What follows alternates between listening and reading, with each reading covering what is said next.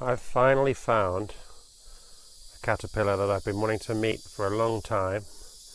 This is the best caterpillar in the world. Kind of looks like a dead stick. Until you annoy him. He turns into a perfect little viper. Thrashes around as well. There you go, he puffs up those eyes, they fill with air. So they've even got the white spots that look like reflections in the eyes. And people are scared of these around here. You can see why, but the funny thing is it's when he's upside down, he looks like the snake.